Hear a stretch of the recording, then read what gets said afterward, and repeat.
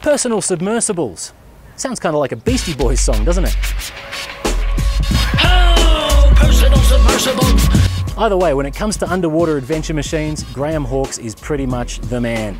He's built them for Richard Branson, he's built them for Steve Fossett, he even built one for James Bond.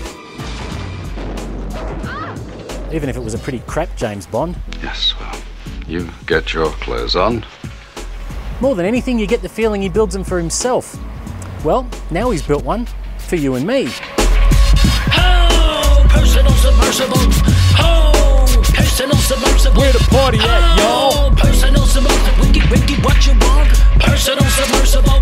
The Deepflight Dragon is the first machine Hawkes has built that's designed to be so easy to fly that any drongo can do it. And yes, as far as he's concerned, you fly these things. Wings, fins, same thing. They are the same thing. The first 50 years of aviation, a lot of the research was done, simulated in water.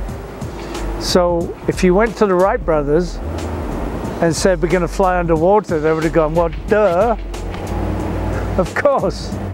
So, what's the easiest and most stable kind of aircraft to fly? The multi-copter drone. Heaps of people are trying to build a drone big enough to carry people around, kind of like a flying Jetsons mobile. Battery technology just isn't there yet. But what Hawkes realised was that the same kind of design would work perfectly underwater, using far less energy. The Dragon might look like a Formula One car, but it's effectively a giant quadcopter. Well, a floating quadcopter that kind of works in reverse. Because the Dragon's pulling downwards instead of upwards like a normal drone, everything works backwards underwater. That means if you tilt the Dragon forwards, it goes backwards, and if you tilt it backwards, it goes forwards. So you couldn't see anything when you're moving forwards. That's not going to work. So the Dragon's electronically stabilised to stay perfectly level underwater, and it's got an extra 2 props on the back to move it forwards and backwards and turn it around.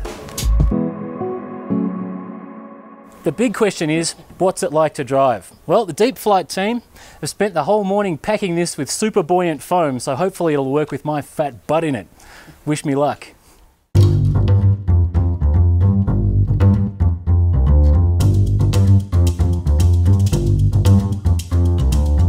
Hey, Bingo wins, you there?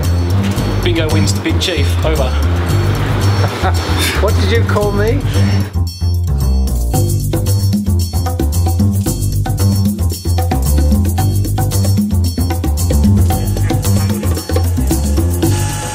This is your captain speaking. We are now cruising at 1 foot below sea level. Well, this is your real captain speaking. We're wobbling around, slightly going out of the gap. Whoa. So this is the thing that would be really difficult to do on a regular submarine, just going down. On a normal submarine you have to do a whole bunch of stuff involving changing ballasts, letting water in and out, all this sort of stuff. There is no way that an unlicensed driver could do what I'm about to do in this submarine, which is push forward on this lever and take us under.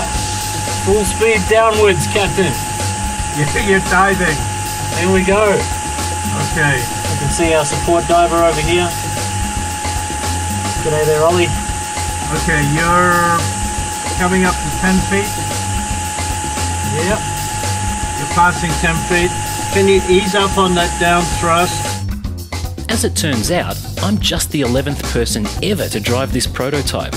And you remember that stabilisation software that's supposed to keep it flat and level? Yeah, that hasn't actually been built yet. This guy Kip, he's still writing the code for it back on shore. Plus, I'm well over the weight limit this sub was designed to carry, particularly in fresh water. The result? Fully sick submarine wheelies whenever we go to full upwards thrust. Nose is coming up, don't worry, just let it go. Oh shoot. That's okay though. Facility control.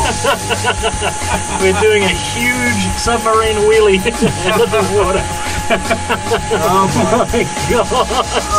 Oh, keep going, just keep going.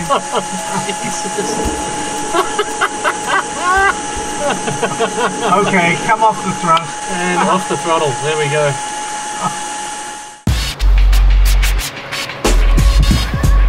By the next day of testing, the Deepflight team had put in some anti-wheelie stabilising software. Soon enough, there's going to be sonar systems to keep you from running into things. The Dragon really couldn't be easier or safer to drive. There's a lever on the left to go up and down, and a joystick on the right to drive and manoeuvre. If the power goes off, even when you're down 400 feet, you just float back to the surface.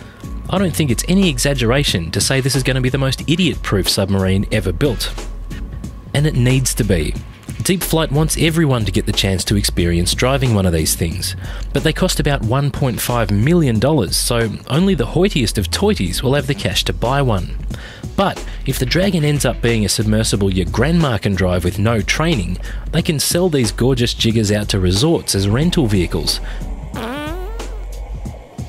Imagine that, taking one of these out for an afternoon to hover around some shipwreck on the ocean floor. It's a great idea, well executed in a very sexy package, and it's been a heck of an experience driving it. Here's hoping the Deepflight Dragon is a huge hit. And now, to take us out, here's Gizmag's own Beatsy Boys.